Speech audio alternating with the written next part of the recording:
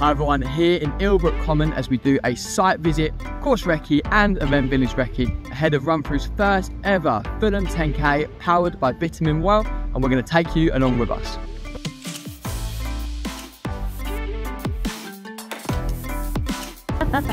Here in Ilbrook Common, how are we doing? We're good. Yeah. Yeah, morning. Happy to be here? Yeah, always. Nice. These guys hard at work. So Joe McEwen, any thoughts? It's looking good. Nice. Interesting route, varied. I'm pretty envious I'm not ready yet. Any good jokes? Then I think that family friendly for this time of the morning. We have Katie measuring the side of the room, as you can see. And what was that?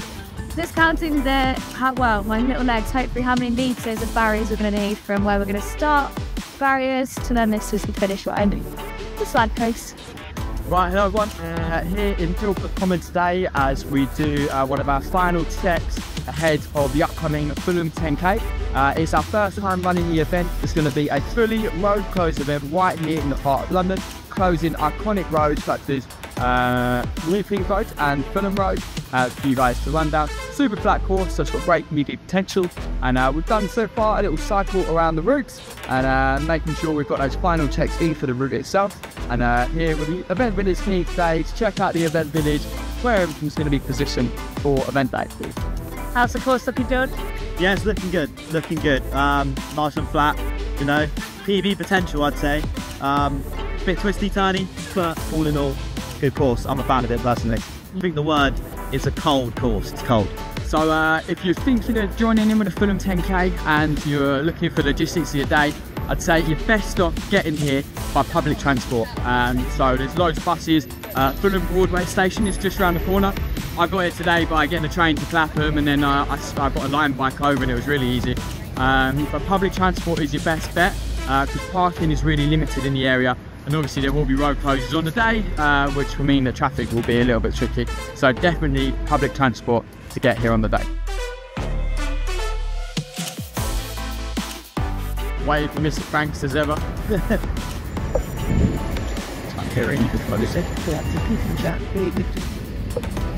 It's my words. It's bloody...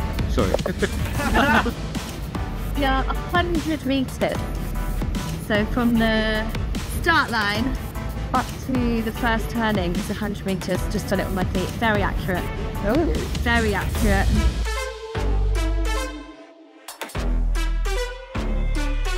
So many barriers. Yeah. It's a vlog. You got 3 vlogs. There is a progress. This is working the tour car. So in Surrey, the car park, Woking Leisure Centre.